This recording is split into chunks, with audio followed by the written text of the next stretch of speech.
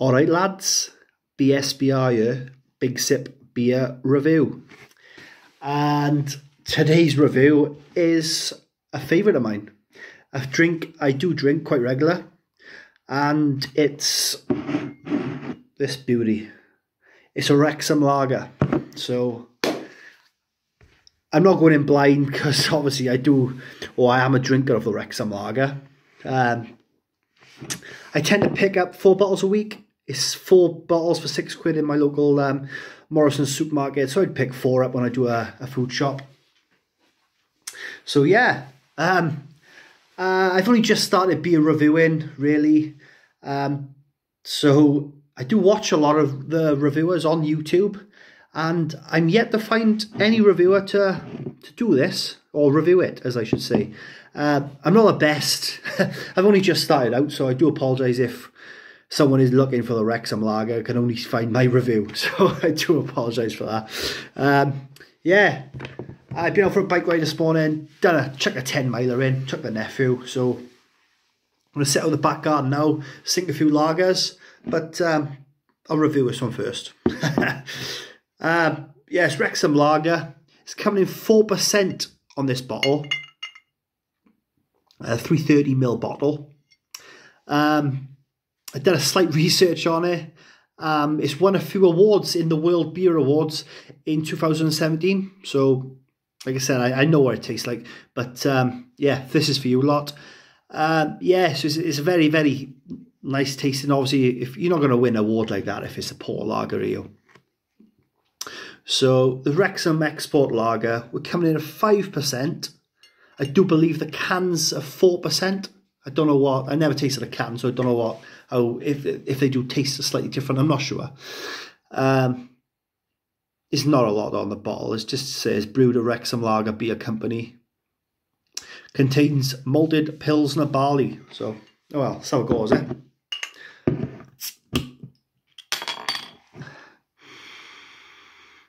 Oh, ho, ho.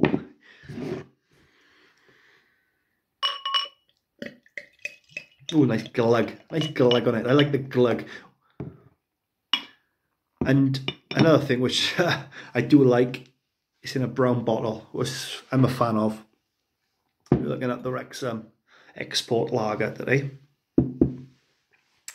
Let's have a nose, is it? Let's have a little smell of him.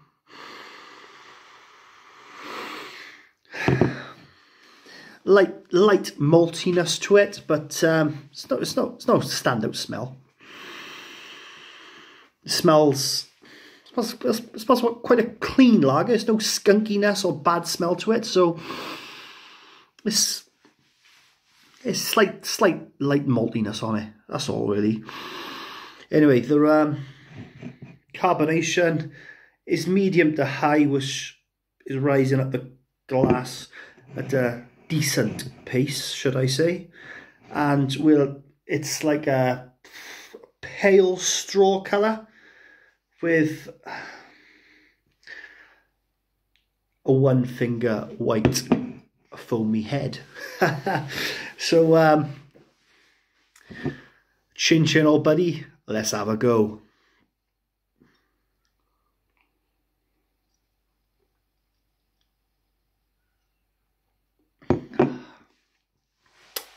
Absolutely beautiful. Like I said, I'm not going in blind on this one, so I've had a feel for it before. But I've got my reviewing head on. We got quite a caramelly toffee taste on the front end.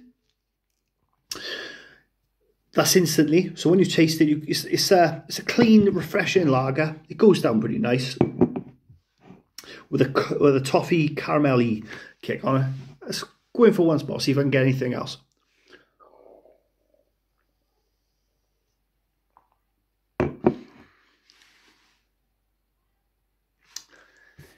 The back end gives a slight, ever so slight, lemony bitterness right at the end, but it don't last that long. So you've got the caramel toffee taste as you drink it. As you swallow it, leaves a slight ever so lemony bitterness to it, but that don't last that long. So that's just maybe 2-3 seconds. One more sip.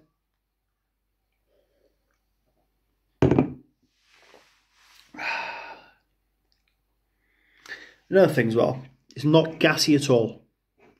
So you can probably, when you're drinking a lot of lagers, if you're a lager drinker, some of them bloat you and your gassiness, you fill up with gas and you can't, you tend to like, you can't drink a lot of it. So, but that, it's not gassy at all. I know in the north, I'm down in the south part of Wales, but in the north, this is everywhere. And they reckon it's in pubs, on the old pumps, everything. So down south, it's quite a struggle to get it. I know you can order off the website, which only takes a few days to come, but I normally just pick it up in Morrison's, but they don't stock a lot, to be honest with you. Maybe 10 to 15 bottles maximum on the shelf, and maybe have a delivery once or twice a week, I'm not too sure. Yeah, but anyway, let's have the big sip Bolton ability.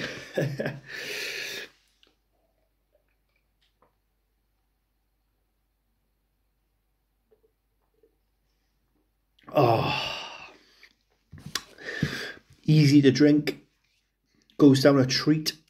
So I've just done a 10-mile bike ride, so that would have gone down easier than others. But no, it's not hard to bolt. It's fresh. It's what can I say? That is one of the best lagers out there, which I'm currently drinking. Because, like I said, I'm quite fussy with my lagers, and I've gone off a few. I'm not going to name them, but I used to drink the quite popular lagers around here in the UK, and I've totally gone off them. I'm yet to review them on the channel, so it's a little hint of you can narrow it down to what I'm trying to get at. Yeah, so I'm rating this now.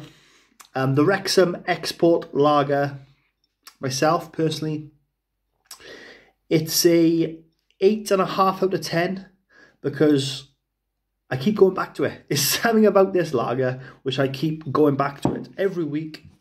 Go on, I'll have another 4. Go on, I'll have another 4.